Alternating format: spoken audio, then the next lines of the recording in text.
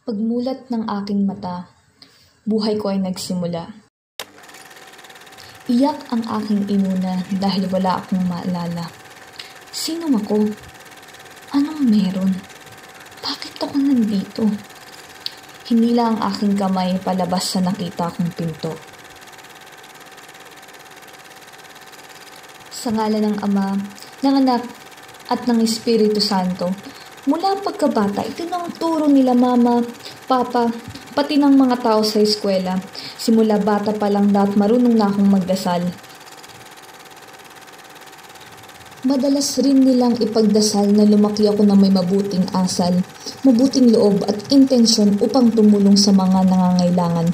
Paalala rin nila na hindi dapat pinipili kung sino ang tinutulungan dahil kahit gaano pa sila kasama, lahat tayo paniguradong may pangangailangan. At hindi nga maikakaila ng kahit sino na ako'y pinalaki ng Kristyanong mga magulang. Mga kilos at salita'y ilang beses ko nang pinag-iisipan bago ilahad. Ikabubuti ko ba ito at ng iba?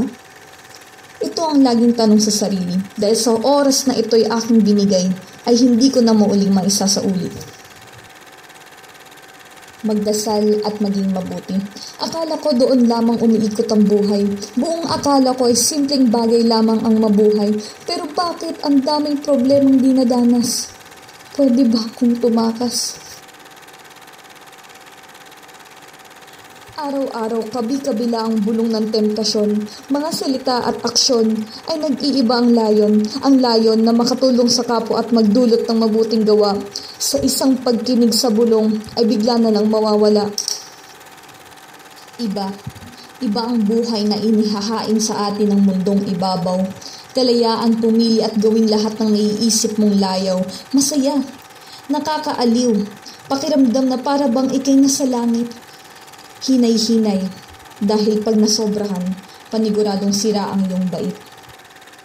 Ngunit, pagkatandaan na ito'y sadyang ibinigay ng Panginoon. Dahil alam niyang kaya natin itong harapin sa ilalim ng gabay ng poon. Mahirap ang pagsubok bilang mga kabataan sa panahon ngayon. Ngunit walang mahirap sa batang may paninindigan sa paniniwalang may Diyos na palaging gumagabay. Iyon ang aking paninindigan bilang parte ng Kristyanong mga kabataan.